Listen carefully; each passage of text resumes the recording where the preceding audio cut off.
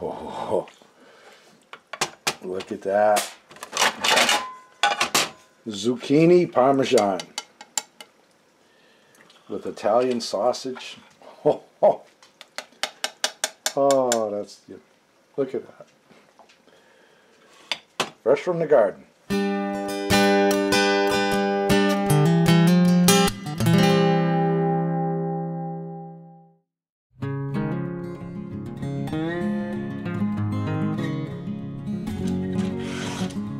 Well, it's that time of year again. Gotta sharpen the saw and start focusing on the wood pile. Since we rely on the wood stove for heat, hot water, and most of the cooking throughout the cold months, an ample supply of seasoned wood is essential. But no worries there, my friends. We've got what we need. We cut these trees 16 months ago and stacked it here in 4-foot lengths. Now that it's good and dry, we'll take it back to the homestead, cut it stove length, and get her covered.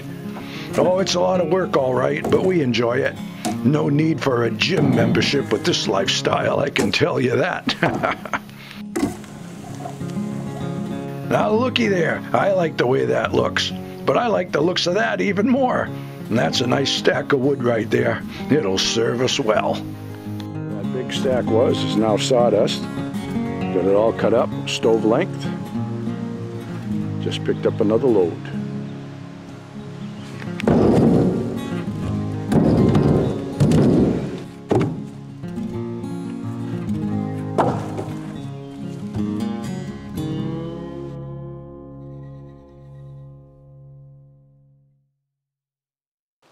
Well, folks, the second phase of the project is underway. Been busy as ever. I'll show you what we got going on.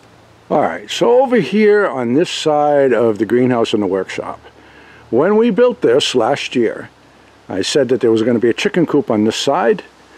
The plan was going to have a sloping shed roof coming down from there, and there was going to be, it's coming out 8 foot by 12 foot, so it would be 6 by 8 coop and 6 by 8 covered pen. Well, those plans have changed, and now I'm coming out 16 foot. I've already got my piers in the ground here. Okay, there's 3 there, 3 there, a couple bumped out there. So I'll show you what changes I'm making. I put 2 piers out here, bumped out 4 foot past the wall. So right from about here is going to be a wall. And from here coming out 8 foot, so it'll be almost 8 foot by 8 foot chicken coop. It'll be actually 7 foot by 8 right here. Will be chicken coop, and then on this side will be chicken pen, which is roughly 8 foot by 9, give or take. When I built this, I put the chimney out the side because that is going to be encompassed inside the chicken coop. It's going to be protected so no hay or anything can get at it. Okay, it's going to be in a protective, screened in spot, but the heat that radiates out of this doesn't get real hot, but it will radiate a little bit of heat. Will keep the chicken coop at a nice temperature. That was my plan from the get-go, and when I had built this structure, I had said how I was going to recycle the heat from the wood stove, and that was my original plan. And then on the back here, I'm coming out here roughly 9 or 10 feet. I'm going to put 3 piers, and then there's going to be a shed roof coming down here, and I'm going to bring the grade up level with that crushed gravel there. And this is going to be a place where I'm going to park the tractor. It's really bothered me that the tractor has been out in the weather. You know, I cover it with a tarp in the winter, but I didn't have any choice. All right, we had a lot of projects to take care of when we moved here, and we had to prioritize everything. But we've got all of those projects taken care of, and now I can get to the other projects. I'll tell you, that month off really set me back, but we're catching up. All right, you can see how the terrain just drops down here. Okay, and I put the piers in, and I can only go down as far as ledge, and some of these are really only in the ground about 16 inches or so.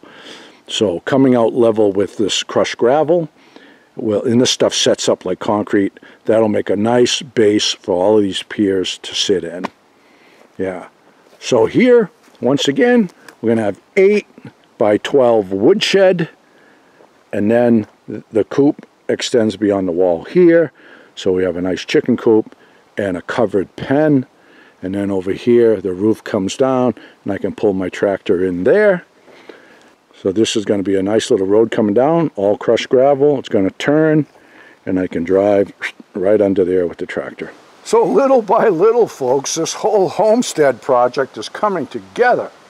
Yeah.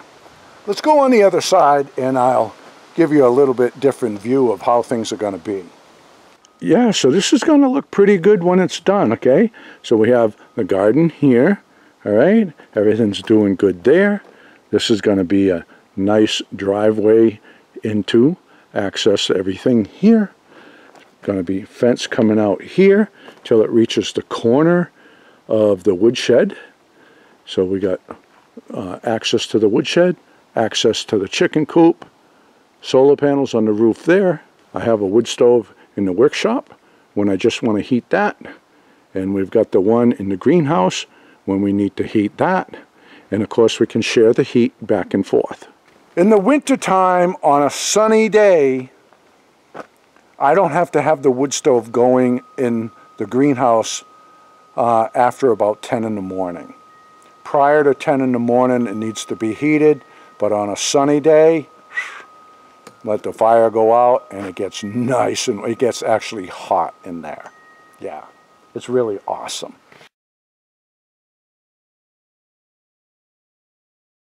Well, folks, in my last video I was filming right about from here, and in the background over there I have some solar panels, and people saw them.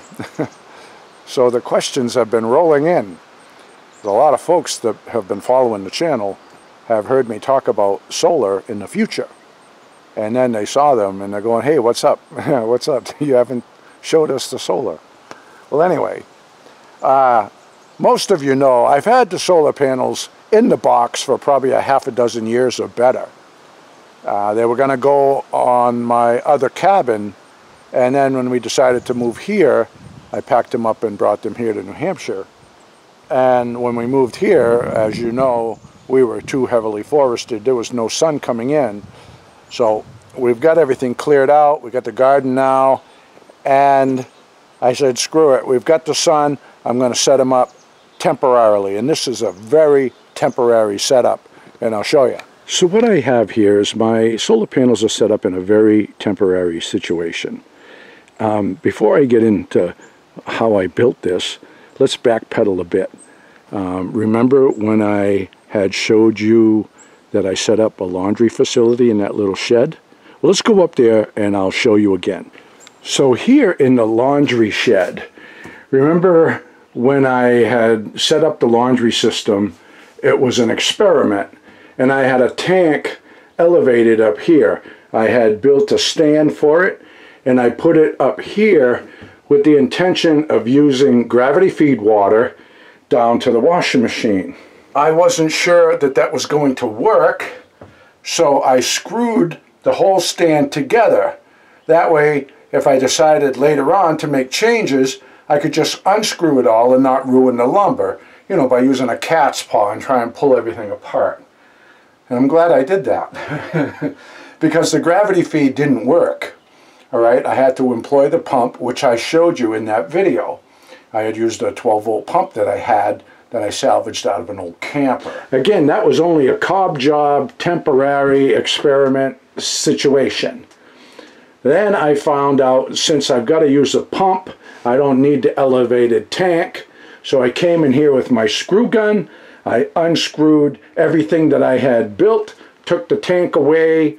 Now I just have a 55-gallon drum there. I pump the water out of there straight to the washing machine, and it works awesome. So I had all that wood, and I said, well, screw it. And that's what I did. I screwed it back together in a different configuration, and I made the A-frame for the solar panels to sit on. I had to add a few more 2x4s to it, but they're even screwed together with the same sheetrock screws. Okay, so once I have this structure built, the solar panels are going to go on the roof. Now I know what you're going to say. Some of you are going to tell me, don't put them on the roof, it's going to be a mistake, I'm going to break my neck trying to get the snow off of them, but I've got that covered. Now this roof is going to come down, and the eave is only going to be roughly 7 foot, you know, not very high.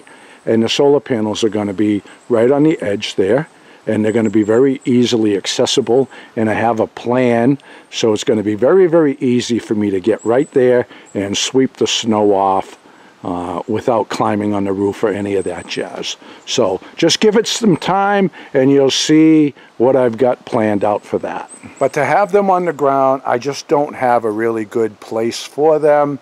There's still going to be lots of work done out here. I'm going to be expanding this garden out. The garden is going to be twice as big next year. I've got 1, 2, 3, 4, 5, 6, 7, 8 pines coming down. Another maple tree there's coming down. I'm going to be running the ditch to run conduit up to the camp. So there's all kinds of stuff that's going to be going on out here, and I don't want the solar panels in harm's way. They're going to be right there, and I can access them very easily. I could always put a pallet on the forks of the tractor, raise it right up to access the panels. I've got a lot of things planned for that. Because again, this is going to be a driveway. I want to be able to drive the tractor right up here to access the chicken coop and the greenhouse and everything else. I don't want anything in this path. Having those solar panels right up there, they're going to be out of harm's way, and they get full sun all day long. They're going to be good. Yep, so once again, I have a plan, and everything will go according to plan. Yes, sir. Frankie and the boss out walking in the woods, living life happy and free. Tracks in the snow everywhere they go. There's a pokey way up in that tree. A beaver built a pond where they have some fun, taking life a day at a time. Best friends until the end. Frankie and the boss. Frankie and the boss. Frankie and the boss.